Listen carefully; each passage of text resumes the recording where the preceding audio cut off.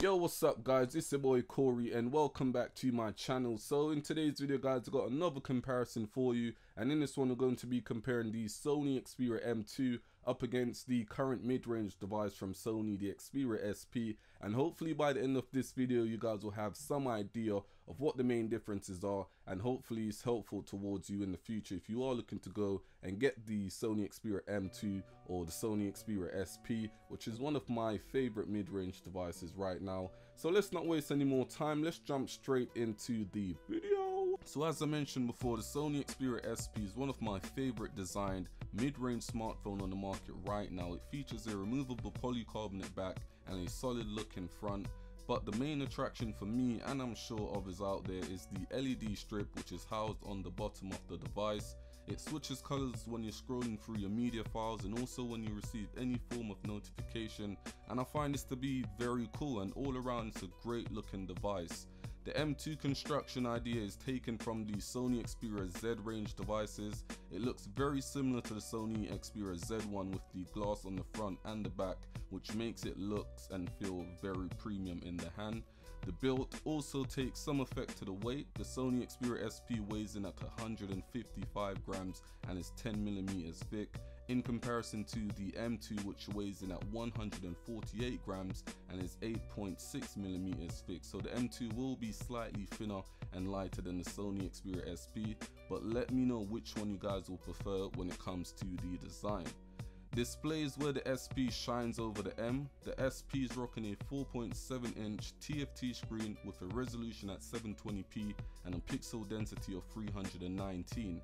The M2 is rocking a 4.8 inch TFT screen with a resolution at 540p and a pixel density of 229. So in terms of the display, the SP is superior to the M, but we will wait and see how the M actually looks when it's next door to the Sony Xperia SP. In terms of screen protection, the M2 has the same scratch resistance glass that was used on the original Sony Xperia M, but the SP is complemented with the Corning Gorilla Glass, which is something I would probably prefer over the scratch resistance glass. When it comes to the performance, you'll also find some differences. The Sony Xperia SP has a 1.7 GHz dual-core processor with 1 GB of RAM and also the Adreno 320 GPU as well. So the SP is one of the powerhouse mid-range devices that you're going to find out there on the market right now.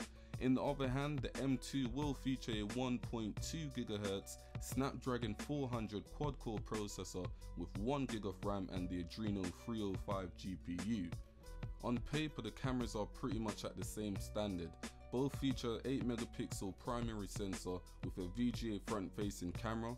Both can also produce full 1080p video recording at 30 frames per second. And last but not least is the internal storage and battery. The M2 and the SP features a 2300 milliamp non-removable battery and 8 GB of internal storage, which supports a micro SD card up to 32 GB. So when it comes to the battery and internal storage, they're pretty much the same thing. It will get you throughout the day with no problem. If you do take advantage of the power saving option that Sony provides in their smartphone, they will both last you the whole day. I have been using the Sony Xperia, or I have used the Sony Xperia SP, and the battery life is great. Currently my girl is actually using that phone and she loves the battery, and she used to use the iPhone 4S and she's now on the Sony Xperia SP and she loves the phone. In terms of the battery, it's great because she does take advantage of the power saving options. So there you have it you guys, another quick comparison of the Sony Xperia M2